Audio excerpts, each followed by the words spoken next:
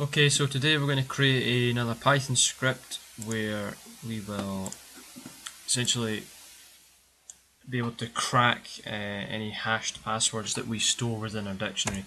So we'll go ahead and import the hash library again. And we'll create a first function, we'll call it dictionary.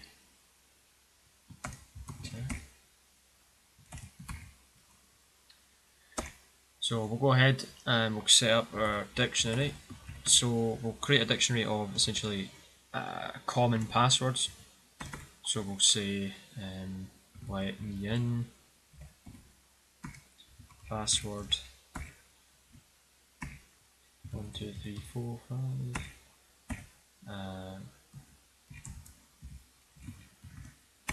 and so on. So we actually could go on the internet and put in here the top 500 used passwords or whatever, but for the sake of this tutorial we'll just use these four here. So now we've set up a dictionary of common passwords, and we'll just create a variable. We'll say password found is equal to false, and make sure you use capital F, because if we do lowercase f it doesn't work. Use capital F. So the password found is initially, it's always going to be false. So we'll go ahead and create a loop. So we'll say for the, we'll call it dictionary value.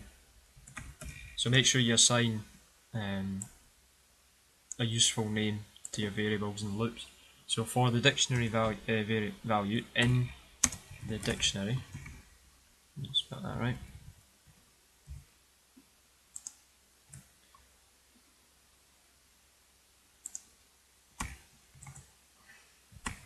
And then we'll say our hashed value is equal to the hash library dot. Well, we've done this before, but we can say MD5 or the SHA, but we'll go ahead and pick MD5. And then we want to be using our dictionary value there, and then close the brackets completely, and then as usual we do our .hex digest, just so that it returns a 32-bit character hash and not the object. So we'll go and say if the hashed value that we got is equal to, so we're going to use the direct comparison operator, so this means equal to, it's not an assignment which the single equals is. So we'll say if the hash value is equal to password hash, which we'll go on and define in a minute. We'll say password found is true, and then make sure we use a capital T. So it's initially false here, however if it's found we'll set it to true, and then we'll create another variable. We'll say recovered password equal to the dictionary value,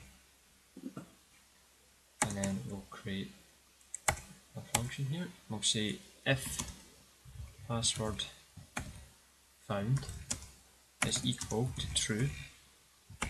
So if it's matched here, if it's true, we'll print out a statement saying found match for hashed value, and then what we can do is actually just print out again the password hash, so the user definitely knows it's that hash that we're cracking. Then we'll do another print statement, and we'll just say, actually we could put in a new line here, and we'll just say in here that the password is recovered. So we'll say password recovered, and then the recovered password, which we've stated here, and else. So if the password's not found, we're just going to print out a statement to the user saying password was not found. Okay, and then we'll create our main, and we'll say that the password hash is equal to, so we'll use the raw input again, which we can manually put in the hash, and we'll say enter hashed value, and then what we'll do is we'll say dictionary attack, so we're calling this function up here, except this time what we're going to do is pass in the password hash, and then we'll need to pass it up here, so password hash. Okay, and then I'll go ahead and copy across boiler code, put that in there. So if we now file, save as, we'll save it as password cracker2.py.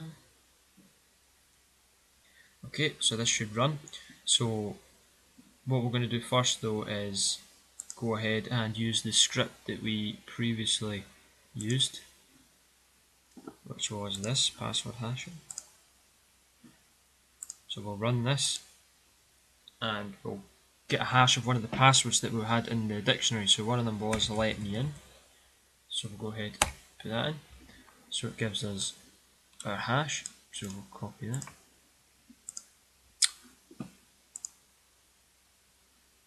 We can now close that. So now if we run this, so enter hashed value. So we'll just paste that in. There we go. So found a match for hashed value. This is our hashed value. The password recovered is let me in, which is one of the passwords that we have in here. So what happens if we put in a password that's not in here? So it should return us password not found. So we'll run it again and we'll say our password is football123.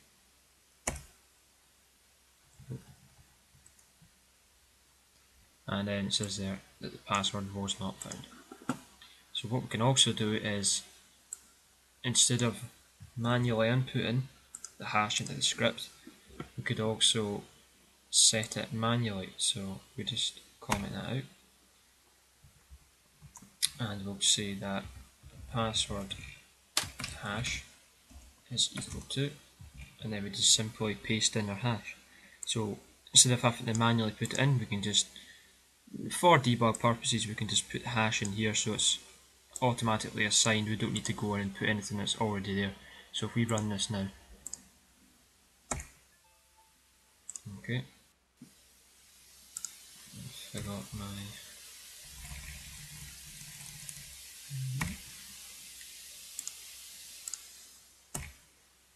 and there we go. So it has taken this again and it does recover the password for us.